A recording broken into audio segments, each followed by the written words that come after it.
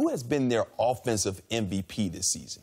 Well, I think so far, man, I think Colton Wong's been absolutely tremendous in the second half. I mean, listen, the St. Louis Cardinals 21-6 over their last 27. But the guy that's been the guy for me has been Paul DeJong. I'm telling you, man, 296, 13 bombs here in the second half. None more memorable than this home run here off the M in Big Mac land, which he turned into Big Act land. Next thing you know, Ozuna's going up there a couple times. He went up there the very next night off of Madison Bumgarner. I'm telling you, this guy has been in that middle of that lineup. He's playing great defense. I'm telling you, in my mind, Paul DeJong has been their MVP this year. You know, earlier today I said no one because it's been a total team effort. They all pitched in. That's why they've been on the radar. They've had a team that's playing total team baseball. But then I started thinking, they didn't start going to Paul Goldschmidt. Paul Goldschmidt became the home run hitter he was in Arizona. They took off. But I got one for you. We're not even thinking about it.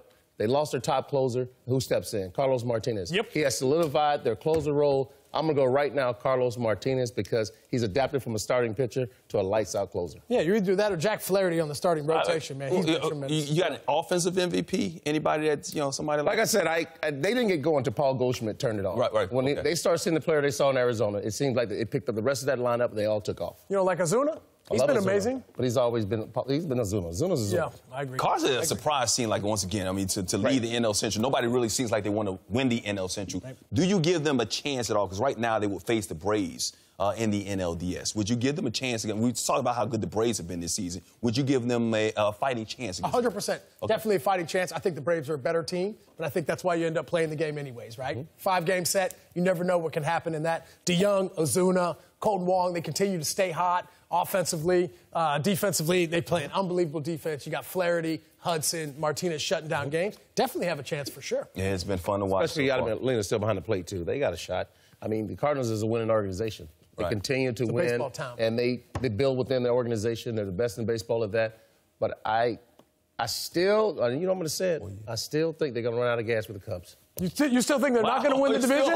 You think they're not? The St. Louis Cardinals not going to win the division? No. Wow. This guy. This guy crazy, man. I've been saying it for the last 2 weeks. I'm just saying. Roll tape. Make sure we got that on tape. I think they're a great team, though. Okay. They are.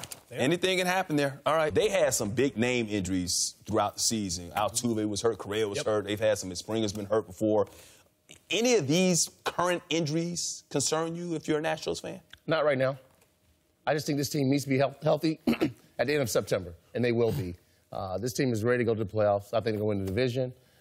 For them, it's about October. They're one of the teams that are expected to win it all, and I'm just not that concerned with their injuries because they're just that good. They got players who can come off the bench. You saw Tucker go deep tonight. They have an explosive offense with a lot of depth. Yeah, I mean, offensively, I think they're fine. That's why I think the Carlos Correa thing doesn't really bother me as much. But one guy that really does bother me, not being in that lineup and not being in the back end of the bullpen, is Ryan Presley. This guy right here has been absolutely tremendous. He was an all-star this year. Listen, and the reason why I'm saying this is because Ozuna, their closer, before Presley was hurt, he had a 2.8 ERA. Since Presley's been hurt, not having him set up for him, set that path, he has an ERA over 8. And I'm telling you what, that just ain't it. That's not going to get the job done, especially for the Houston Astros. Ryan Presley was the guy handing that ball over from those tremendous starters they have to that amazing closer they have in Ozuna. But if you don't have that guy in there, you've got to plug in a lot of different guys that aren't used to that role. That's where the Astros can trip up this postseason. And listen, they got plenty of offense. As long as they don't have any injuries to that Morton, Verlander, Greinke rotation right there. Wow. I think they'll be all right? No, they're going to be fine. Verlander, Cole, Greinke. I'm not worried about this team because their starters can go deep in ball games. They will go 7, 8 innings if they have to. So, yes, they're going to have an issue without Presley, but they're going to have all hands on deck with other guys. Maybe the 4th or 5th starter might be in that role. This Houston Astros team is ready to win it all. It's one of those teams you look at on paper that can win the World Championship. Yeah, 100%. I think there's 3 teams at this point that can win the World Series. I think Los Angeles Dodgers. I think the Atlanta Braves are definitely moving themselves up there, but I think the Yankees and the Astros definitely favorites. That was 4, though. Well, I said 3.5.